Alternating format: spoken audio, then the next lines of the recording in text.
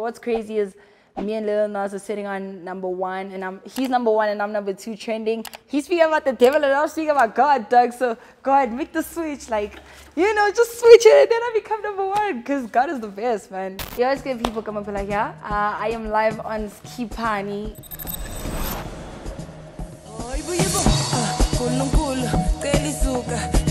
Basically, Nkulnkulu is a prayer that's just me asking God for stuff, you know, asking God for success, asking God for money.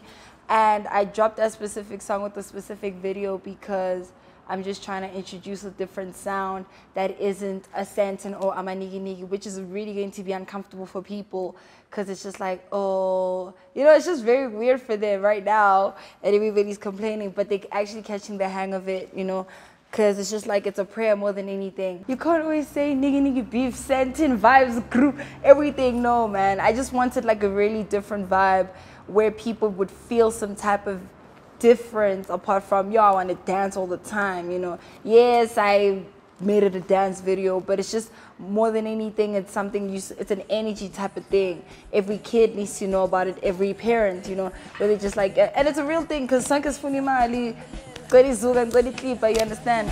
So yeah. My music video Nkulnkulu was choreographed by Tlochiem and Buntle M, Buntle Budisele, a popular choreographer and dancer as well.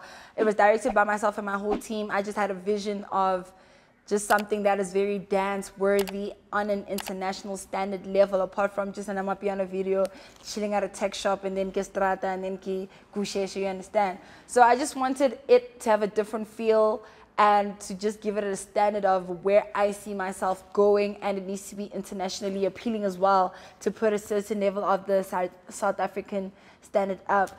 People think it's a dope video, but that actually wasn't the whole vision, you know? Yeah, it's crazy because, wow, we had so many shots in the video. I took out so many shots, like in that video. It wasn't shot correctly. The person just didn't deliver my vision, but I was able to tweak whatever I could just so it looks appealing to the market. If you'd see the first draft, we were crying. We were just like, no ways, this does not make sense. I was really frustrated because I trusted somebody with my vision, and for me to put so much money in it and for you to deliver such bad,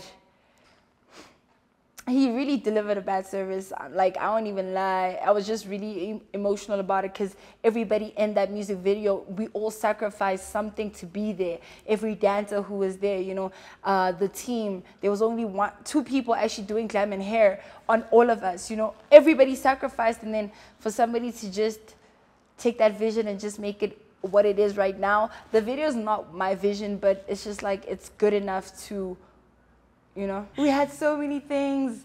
There was a Kusheshe scene that we did where I was basically going to be in the car with the girls and Kusheshe, and I'm wearing LV because in one of the lyrics I'm like, you know, I'm just like Louis V on some slasha, so I'm like driving a Louis V on a slasha. There were so many shots. But I just guess, yeah, as long as you guys are happy, man. Obviously me, I'm just like stressed. I'm like, no, dog, that it wasn't supposed to be like this. Hallelujah.